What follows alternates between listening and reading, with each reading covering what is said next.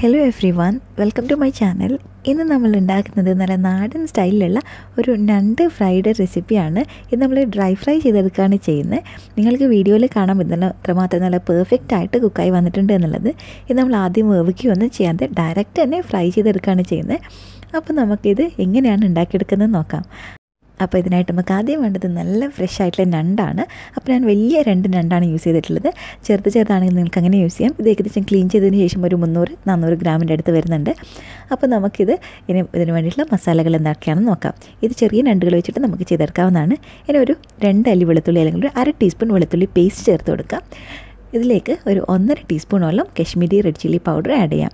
ഇനി ഇതിലേക്ക് തന്നെ ഒരു 1/2 ടീസ്പൂൺ മല്ലിപ്പൊടി, ഒരു 1/4 ടീസ്പൂൺ മഞ്ഞൾപ്പൊടി, പിന്നെ ഇതിലേക്ക് നിങ്ങൾ ഏതെങ്കിലും ഫിഷ് മസാലയോ അല്ലെങ്കിൽ ചിക്കൻ മസാലയോ ഒക്കെ യൂസ് ചെയ്യുന്നുണ്ടെങ്കിൽ അത് 1 ടീസ്പൂണും കൂടെ ചേർത്ത് കൊടുക്കാം.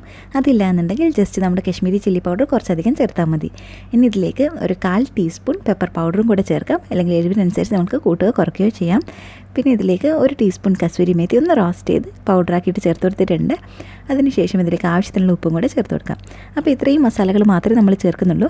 പിന്നെ 1-2 സ്പൂൺ വെള്ളം ഒഴിച്ച് ആ മസാല ഒന്ന് പേസ്റ്റായിട്ട് കിട്ടാൻ വേണ്ടി മാത്രം വെള്ളം ഒഴിച്ച് ഈ ഞണ്ടിലോട്ട് നന്നായിട്ട് തേച്ച് പിടിപ്പിച്ചെടുക്കാം. ആ ഓപ്പണിംഗ് ഉള്ള ഭാഗത്ത് നന്നായിട്ട് മസാല തേച്ച് കൊടുക്കാം. അപ്പോൾ ഇത് നമ്മൾ ഞണ്ടിനൊക്കെ മുഴുവനായിട്ട് നന്നായിട്ട് മസാല തേച്ച് പിടിപ്പിച്ചിട്ടുണ്ട്. ആവശ്യത്തിനുള്ള വെള്ളം മാത്രമേ യൂസ് ചെയ്യാം, ഒരുപാടധികം യൂസ് ചെയ്യേണ്ട. അപ്പോൾ ഇത് നമ്മുടെ ഞണ്ട് റെഡി ആയിട്ടുണ്ട്. നമുക്കൊരു 10 മിനിറ്റോളം അറ്റ്ലീസ്റ്റ് മാറ്റി വയ്ക്കാം. അതിന് ശേഷം നമുക്ക് ഫ്രൈ ചെയ്തെടുക്കാം. അപ്പോൾ ഇതിനായിട്ട് ഞാനൊരു പാൻ അടുപ്പത്ത് വെച്ചിട്ടുണ്ട്. അത് നന്നായിട്ട് ചൂടായിട്ട് വരുമ്പോഴേക്കും അതിലേക്ക് ആവശ്യത്തിനുള്ള വെളിച്ചെണ്ണ ഒഴിച്ചു കൊടുക്കാം. വെളിച്ചെണ്ണയിൽ തന്നെ ഫ്രൈ ചെയ്യാൻ ശ്രദ്ധിക്കുക, അതാണ് കൂടുതൽ ടേസ്റ്റി ആയിട്ട് ഉണ്ടാവുക. ഇനി ഇത് നന്നായിട്ടൊന്ന് ചൂടായി വരുമ്പോൾ അതിലേക്ക് നമ്മുടെ ഞണ്ടിൻ്റെ പീസസ് ചേർത്ത് കൊടുക്കാം. പിന്നെ ലോ ഫ്ലെയിമിലിട്ടിട്ടാണ് നമ്മളിത് കുക്ക് ചെയ്തെടുക്കുന്നത്.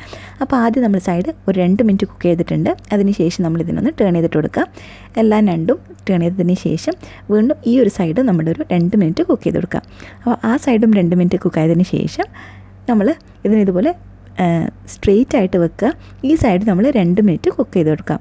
ഇപ്പം നമ്മൾ നോർമലി ചെറിയ ഞണ്ടുകളൊക്കെയാണ് യൂസ് ചെയ്യുന്നുണ്ടെങ്കിൽ ഈ ഒരു സ്റ്റേജ് നമ്മൾ എല്ലാ സൈഡും പിന്നെ ഇതുപോലെ നമ്മൾ സ്ട്രെയിറ്റ് ആയിട്ട് വെച്ചിട്ടും 2 മിനിറ്റ് കുക്ക് ചെയ്ത് കഴിഞ്ഞാൽ നമ്മുടെ ഞണ്ട് റെഡി ആയിട്ടുണ്ടാവും. ഇത് കുറച്ചും കൂടെ വലിയതായതുകൊണ്ട് ഞാൻ 2 സൈഡും വീണ്ടും ഓരോ മിനിറ്റ് വെച്ച് ഒന്ന് കുക്ക് ചെയ്ത് കൊടുക്കുന്നുണ്ട്.